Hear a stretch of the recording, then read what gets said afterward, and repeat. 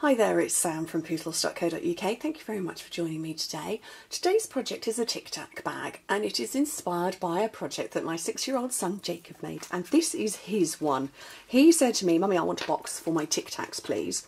And so he got himself the piece of cardstock out, he wrapped it round, I did the scoring with his help, and then he did all of the sticking. Did a good job, didn't he, for 6?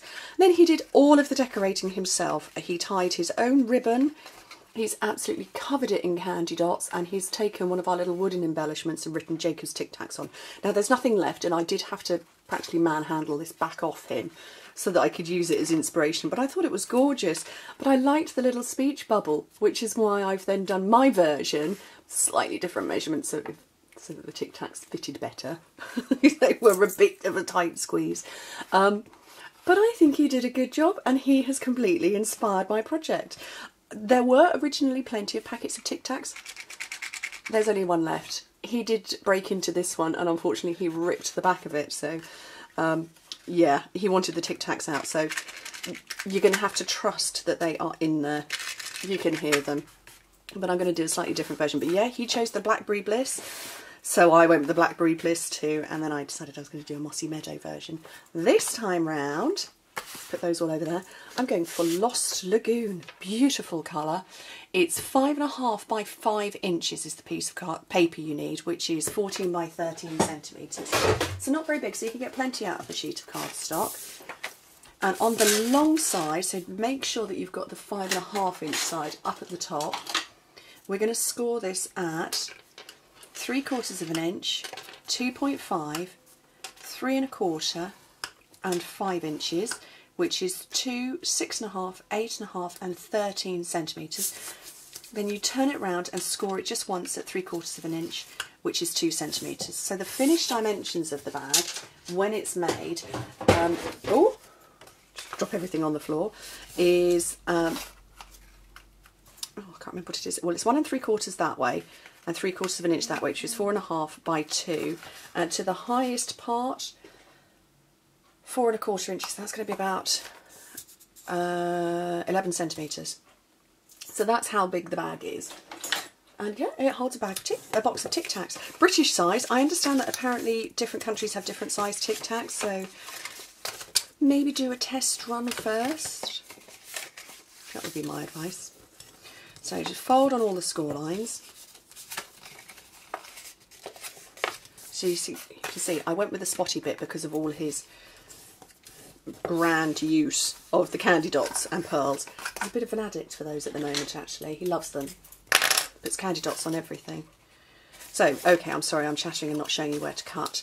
So you've got the long, you know, we're holding it this way, so you've got your long score lines there. Bottom right, there is a little skinny rectangle. So grab that and cut that away. That's the one bit we need to get rid of. And then come round and cut all of those. I'm going to put the box together in a minute because I want to show you where to do how to get the ribbon to go like this. But I want to stamp on it, and I'm not really sure which one to go with. I'm going with the Just Saying step, which has got the matching word bubbles. But I've done Love Yet, and I've done the You're the Best. I think I'm going to go with Gee Thanks, actually. Yeah, I think I'll try that one. Oh, talk about decisive. Okay, so onto my block. Oh, I didn't get any white out. Oops. Let's grab a scrap. Here we go. So a scrap of white, Lost Lagoon matching ink,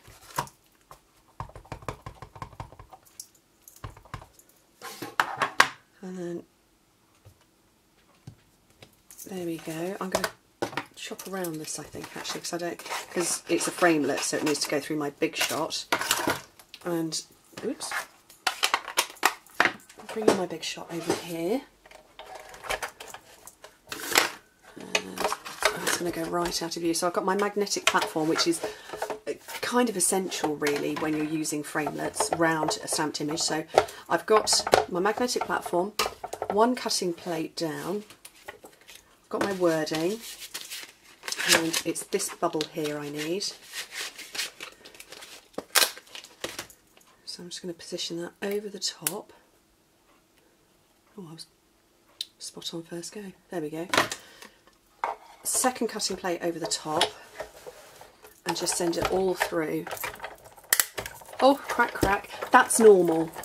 I had somebody in the team ask recently if that was normal. It is. It's just where all of the weight that slipped. Oh no, it slipped. Ugh. Let's do that again, shall we? This is what happens. I can't look overhead because you'd get my back of my head in the camera. Let's try that again. I'm going to stand and try and look over the top of the camera.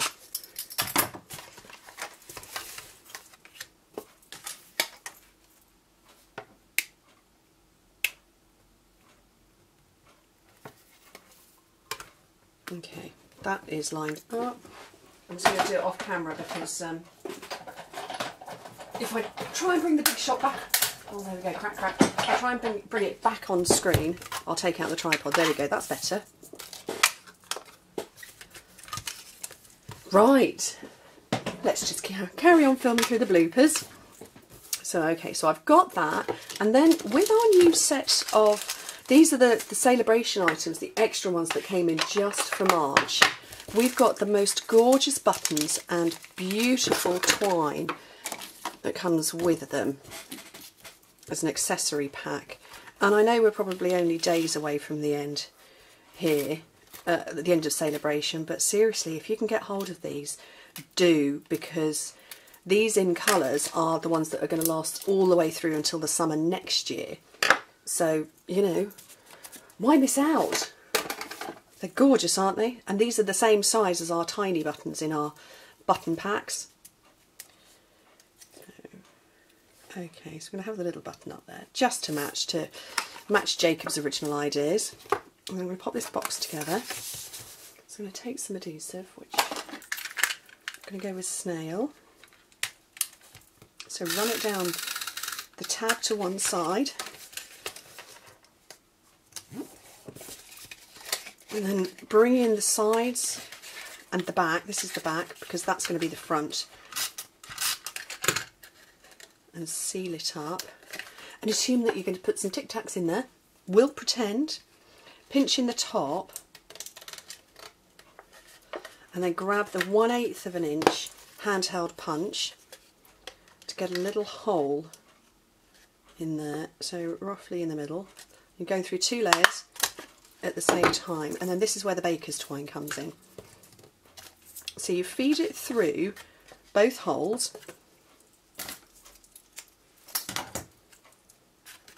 So through both holes, I'm going to grab my stylus here to help. Through both, cut off a length, and then you come in from the back over the top of the back, and then we're going to go in through there. So if I hold it like that, so we're going to, I'm trying to see where the light is. Let's see if I can get that to go through without trying to get my hands in the way.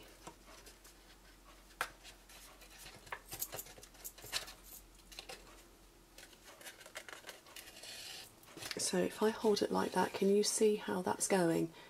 It's going over the back of that one, so that both parts come out there. I did it a while ago, ages ago, and I called it a Pandora inspired bag because I bought a Pandora ring and they tied the bag like that, and I thought it was so marvellous that I needed to do it myself. So tie off a bow,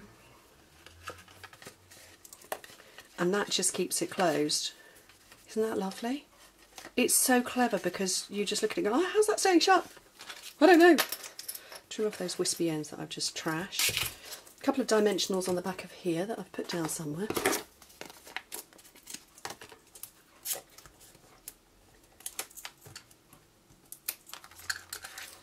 And that is my bag inspired by my Jacob.